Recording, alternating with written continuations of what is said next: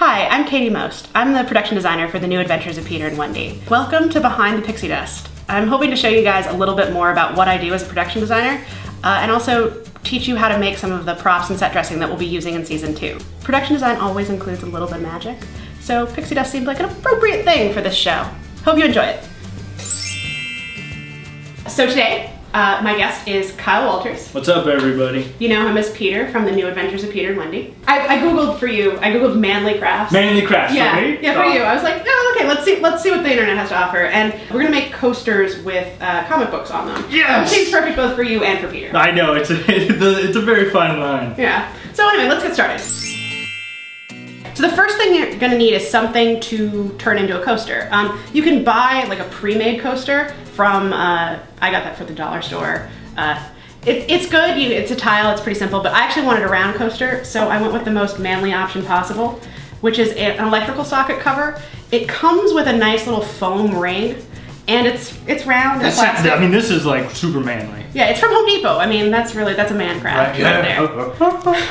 You're gonna need comics. Comic books! Comic books! I asked people on Twitter for green costumed or skinned superheroes or supervillains, and that's what this was for. I did pretty well. We have, you know, Green Lantern, Green Arrow, She-Hulk. She-Hulk's really good right now. You should pick it up. One of the tools we need is Mod Podge, and for this, because it's coasters, it's the outdoor Mod Podge. Or they have dishwasher safe Mod Podge, which I don't believe because I can't imagine it's washable, but outdoors should be fine. It will be waterproof. If you don't know what Mod Podge is, it's a glue and sealant. You can buy it at any craft store. Just ask. Scissors for cutting out the comics. A paintbrush. I always use a crummy one because you don't want to screw up a nice paintbrush if you're using glue.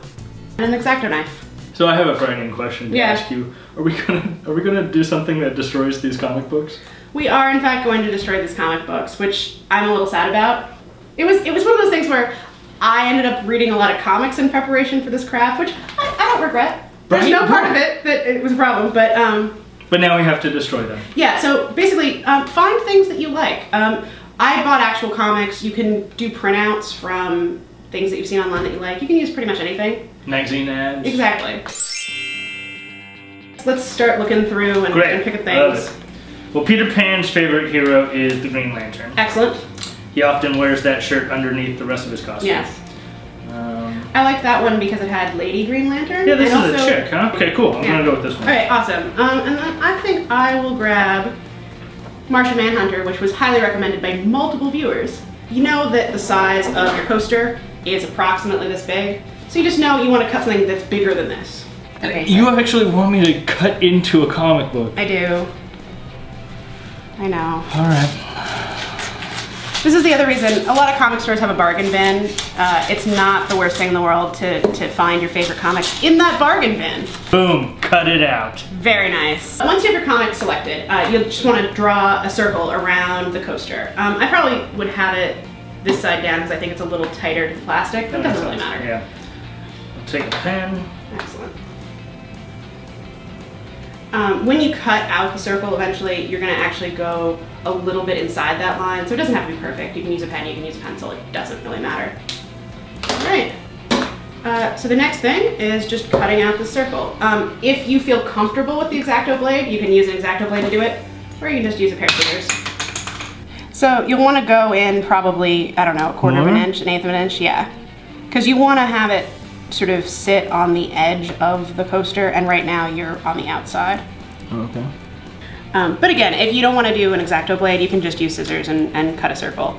And you should always put the caps on top of your X-Acto knife. That's true. Where did the cap go? I don't know where the cap went. Just 1 second. Excellent. Right. No injuries. The next step is actually Mod Podging the plastic coaster bit. You just want to cover this with the Mod Podge. Any Mod Podge tips? Yeah, less is more with Mod Podge. Whoops. So just spread that around.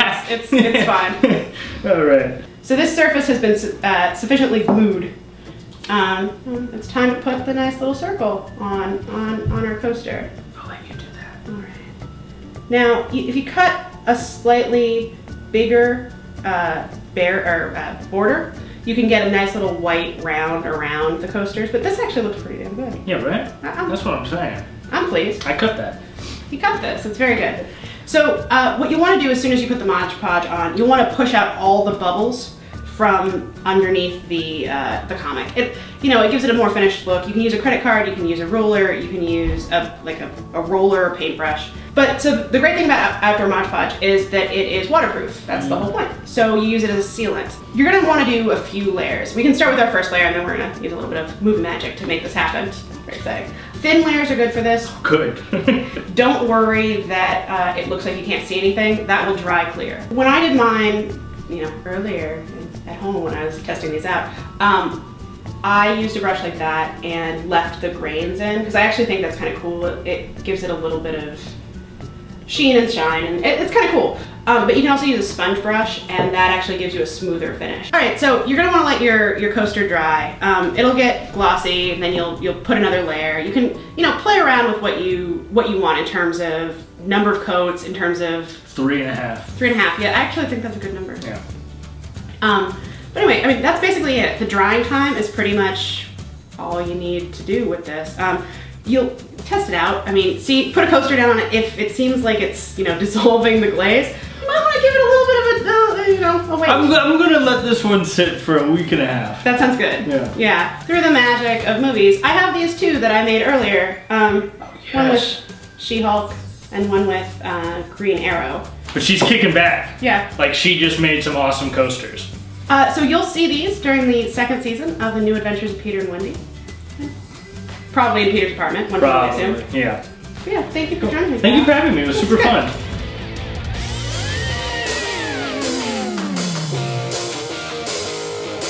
Katie's pro tip. To be an extra super geek with this craft, you can use your comic-themed tumbler on top of your comics coaster.